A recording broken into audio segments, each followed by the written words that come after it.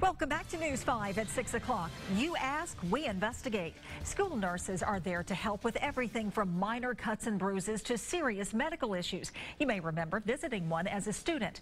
But budget cuts have forced nurses in the largest school system in Alabama, Mobile County, to rotate nurses.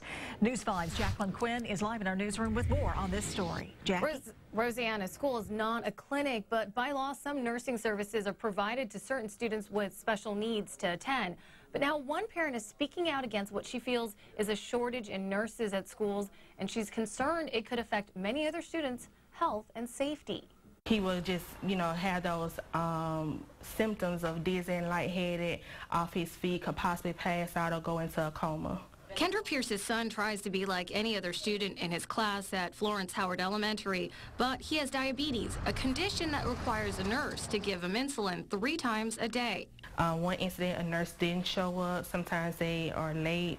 Pierce says it's happened several times since the start of this year, mainly because her son's school doesn't have a full-time nurse. My main concern is the Demetrius, but I am also speaking out for other parents and other schools that don't have a school nurse. There are 90 schools in the district and 91 nurses, but certain facilities with special needs children have up to 8 nurses. That's why some rotate. So you have a group of approximately 15 registered nurses who have to cover between 3 and 6 schools in a single day. Jesse McDaniels with the Alabama Education Association says he's advocating to change this after overworked nurses asked the group for help.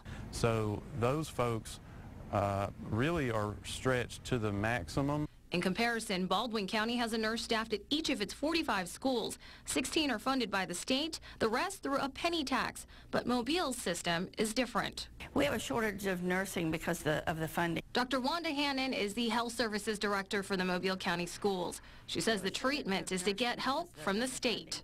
We have a school nurse bill in the state of Alabama, and that school nurse bill says there will be nurses in every school according to the funding. And for now, that will leave parents like Pierce with a lot of worry.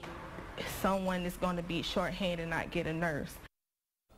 In addition to rotating nurses, Dr. Hannon tells us there are nurses on call. The issue at Florence Howard may have had to do with the nurse leaving, and she says things are expected to get back to normal. But again, they're still working to get more funding. In the newsroom, Jacqueline Quinn, News 5.